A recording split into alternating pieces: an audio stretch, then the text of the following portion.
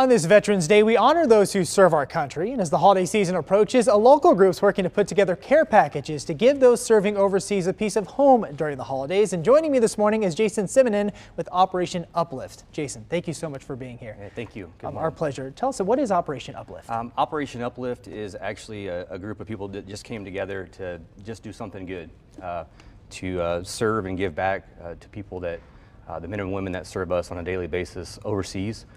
So what we do is create care packages for deployed soldiers overseas for the holiday season.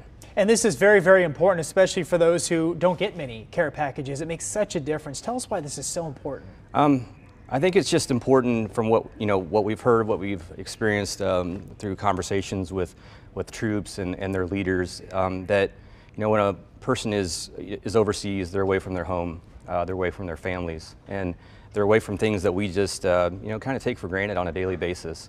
And so when we send a care package, whether it's someone we know or don't know, just giving them that little piece of home just makes them understand what they're fighting for and what they're doing over there, and how much it means to us here. And I can personally attest to that, Jason. When we have received care packages, when I've been overseas, it's a huge morale booster, especially, like you said, from patriotic Americans who you don't even know, who just want to show they care. Right. And you have a big event coming up, an event where you're going to put together these care packages, and I know you want to double what you've done the last couple of years, right? Yeah, Tell us correct. about that. Yeah, so the first year we had about 2 weeks, and we just threw something together and made almost 70 care packages, and it was such a good experience. Felt good, especially getting my daughter involved and just seeing people come together on a really quick time frame.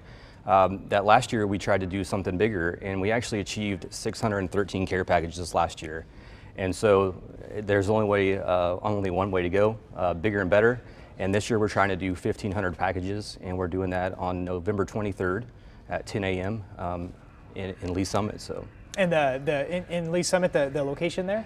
309 Northwest Capitol Drive, Lee Summit, Missouri, 64086. Perfect. We got the information here. Now, Jason, for those who want to maybe donate, maybe they have some leftover Halloween candy. That was big when I was overseas. Right. How can they donate, and also to volunteer? What can they do? Right. So you can go to our website. It's www.helpuplift.com. There's all kinds of information on there, past videos, videos of who we're supporting, information, downloadable flyer, also a list of common items that can be donated, and of course a GoFundMe link, which helps us, pay for shipping and actually buy more goods to fill those packages. Perfect. Let me throw out there, if you think you're helping one soldier with one care package, they can distribute it to their soldiers as well. So you're actually helping out many soldiers and service members. Yeah, right. One package can lead to 5-10 other people because they share it, and those guys they're a family. So we're just trying to help those who help us. Thank you so much for all you do. I really appreciate it, Jason, very, very much. We'll get all that information on our website too. You're a great American. I appreciate you. Stay with us. We'll be back.